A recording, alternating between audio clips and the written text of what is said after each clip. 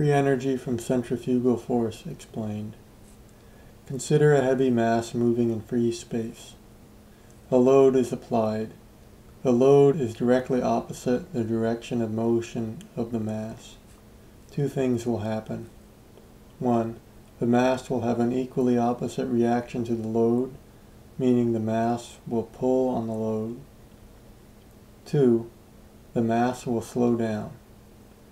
Now consider this special case.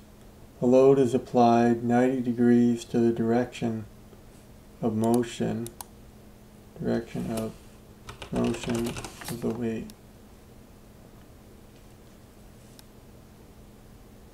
Two things will happen. The mass will have an equally opposite reaction to the load, meaning that the mass will pull on the load. 2. The mass will change direction. Notice that the mass did not slow down. It only changed direction. Of course, our machines are imperfect, so there is always a small amount of force from the load on the weight, but it is kept as small as possible. Here's one of my designs. The weight is removed. You can see where it's supposed to be. This machine is far too small to be of any practical use. So let's look at some other designs. That's that same photo.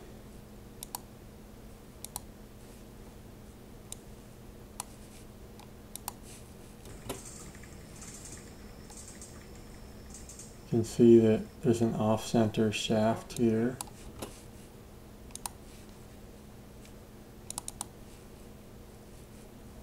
Okay, this is a different video. That's okay. Go back to that one.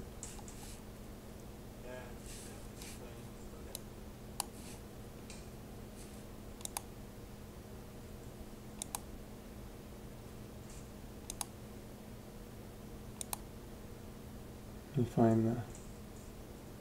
Okay.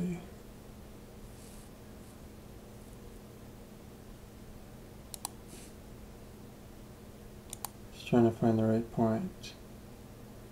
So I speed it up and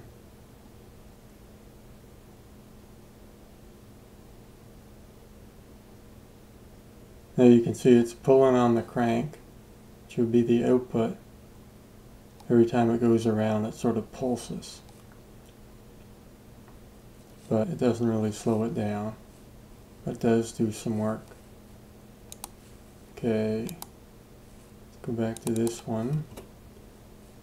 Same machine basically.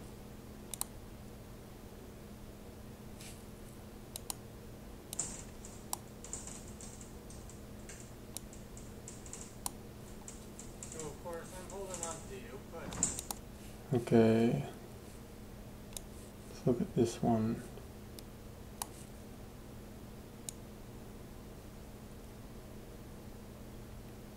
So these all have the same concept. It's an off-center shaft, so that the weight wants to be on. It wants to have the biggest circumference possible. It doesn't want to go towards the center. So the load pulls it in towards the center.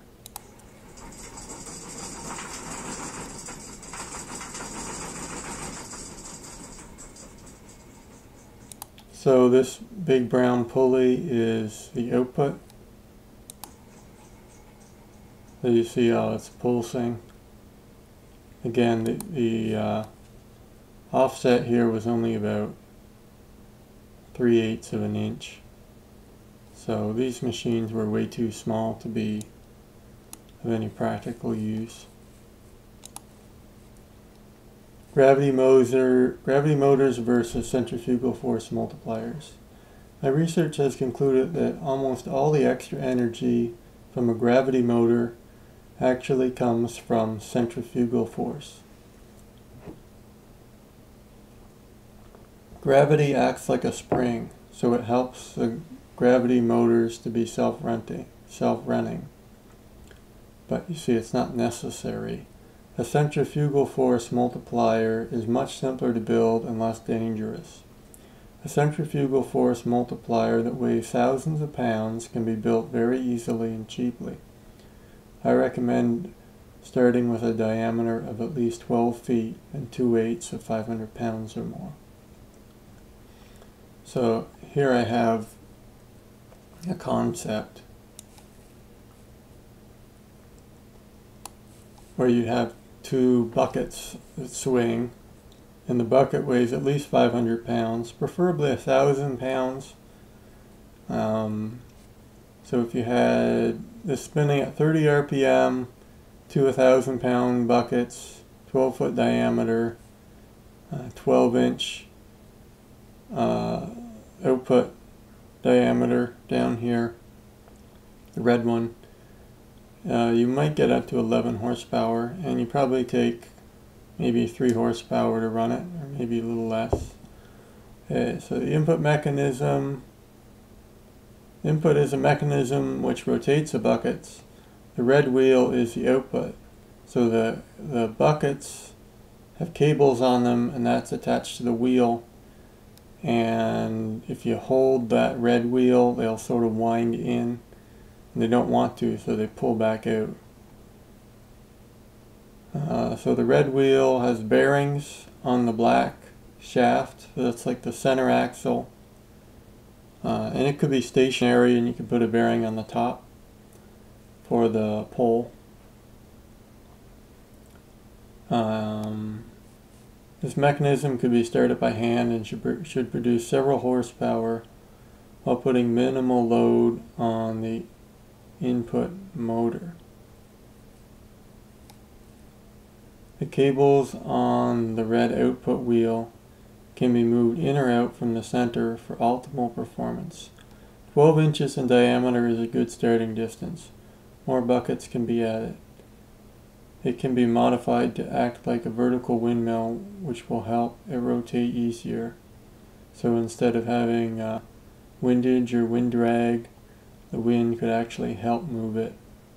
Or it might, if it was windy enough and you built it right, the wind could actually keep it running.